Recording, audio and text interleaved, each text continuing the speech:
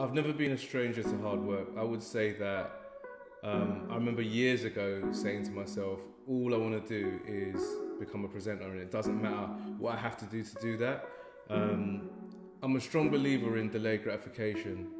The gap between actually being at university and studying media, then actually becoming a presenter, was a massive gap. So anytime I feel like giving up, I kind of remember that struggle.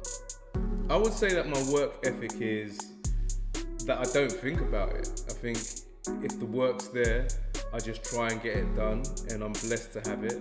And I'm constantly aware that there's always someone else out there. There's another Melvin Odoom out there that wants that slot. If I'm given an opportunity, I just get it done.